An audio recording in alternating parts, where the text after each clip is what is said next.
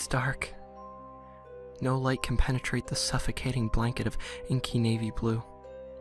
Swirls of imaginary color expand and recede in your wide, unblinking eyes. There's a faint vibration beneath you, but your body is numb. Immobilized and unable to uncover the source of its consistent tremor. You're naked, completely disrobed, and a cold panic seeps into your bones. Or maybe they're just nervous with the environment surrounding you. Suddenly, piercing light appears, expanding in your ocular, as though a visor was being lifted.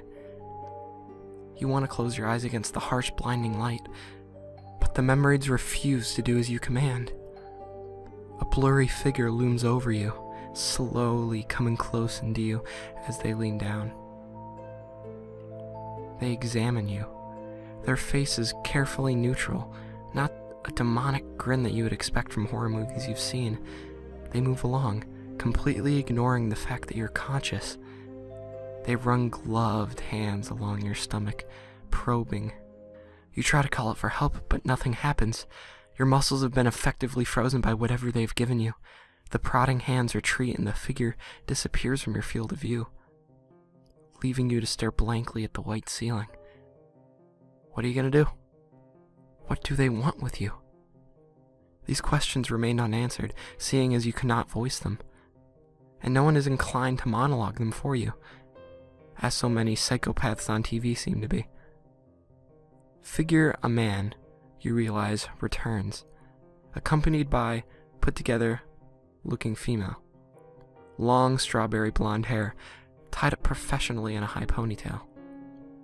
She looks down at you through opaque glasses, and out the corner of your eye, you see a flash of silver.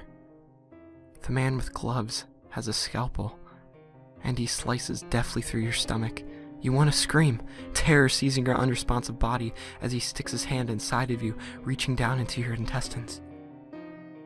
Finally, horrifyingly, he extracts his hand from your abdomen, bringing out a fistful of cartilage. You want to vomit, you would vomit, but you're helpless, entirely at the clemency of the whim. You want to scream, but your pleas for mercy are trapped as thoroughly within your body as you are. This is what seemed to be the victim's spinal cord.